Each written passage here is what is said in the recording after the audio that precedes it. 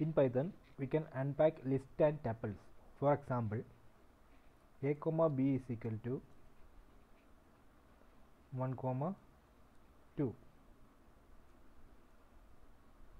So after that, if you print a, you will get the 1. If you print b, you will get 2. Suppose the length of the size is 3, like this.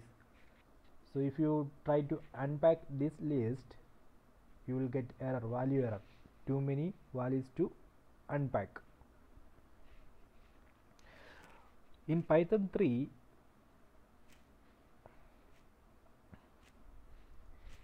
Python 3 has an option like star. We can give third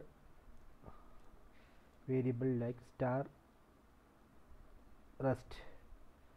So if you do like this, what will happen? The remaining values, in this case the 3, will come in the third variable rest. Suppose the length of the array is list is 4, 5, 6. Suppose it's like this. So if you execute this one, what happen? A will be 1, B will be 2, then the third one rest will be 3, 4, 5, 6. So this kind of unpacking is supported in Python 3. But if you try the same thing in Python 2, let me check what is happening there. Now I am in Python 2.7.6. Here if we can do like 1 comma 2, this will work. You will get a b, comma 3. Here we will get the value error, too many values to unpack. But here if you try to give this third one like this star some star r, and let me give two couple of values here, so you will get the syntax error, invalid syntax.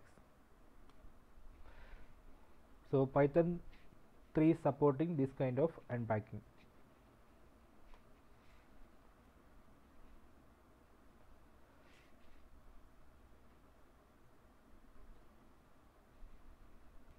One use case of this kind of unpacking is, for example, you want to get the first value in one variable and last value in another variable, and in the values in between you need to save in another variable.